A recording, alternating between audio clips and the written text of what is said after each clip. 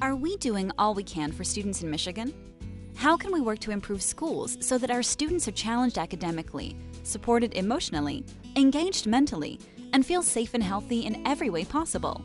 The Michigan Integrated Continuous Improvement Process, or MICIP, may be the answer. In their hearts, educators feel a strong pull to care for their students and set them up for success. Challenge is, there are so many options and only so much time and money. And even if educators had unlimited time and money, many students who are desperate for help and support do not and cannot always communicate their needs.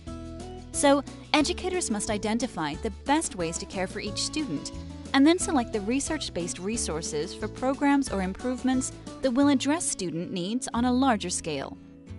How does a school or district possibly consider so many different sets of needs across multiple student groups? That's where MICIP comes in.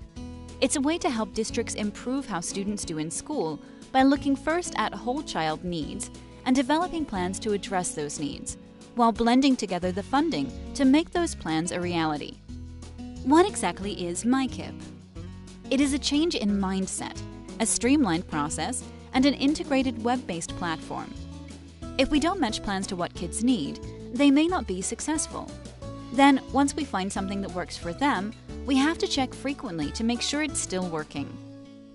Starting in the fall of 2020, with a limited rollout, there's going to be a web-based platform that will provide pre-populated district data to help with planning to pinpoint what our kids really need. And you guessed it, that planning space will help match needs to plans to funds. Many times, educators begin to work with different students to determine their most pressing needs. Then, they wish they could help students with similar levels on a larger scale. MICIP will help a district look at the big picture at a district level. It will take the data a district already generates and have it ready for teams to review when planning to meet students' needs. And then, it will help them form the plan that will work for their students and maximize the resources supporting those plans. With MICIP, teams will spend less time searching for data and more time analyzing and planning. It helps streamline the process and ensures that plans are created with data-driven decisions to consider the whole school and the whole child.